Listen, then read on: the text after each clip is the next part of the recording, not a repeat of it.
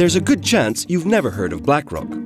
Founded in only 1988, in less than 30 years, this American financial firm would grow to become the company that owns the world, managing assets worth $6.3 trillion. These are assets that belong to their clients, mainly the pension funds of ordinary people, teachers, police officers, nurses, and many more. And that's just the beginning. BlackRock has also developed a software platform called Aladdin to perform risk analysis for its clients. It receives sensitive data from banks, insurance companies, and other important institutions.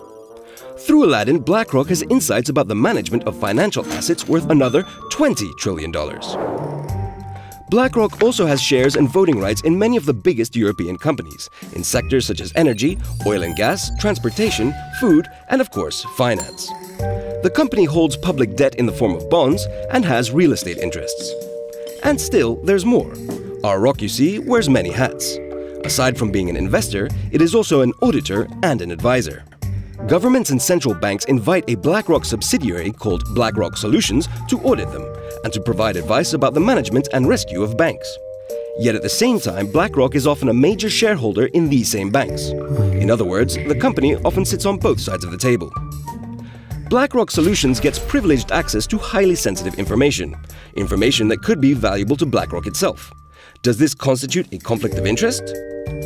No, says BlackRock, which claims that the company has established Chinese walls between its different subsidiaries.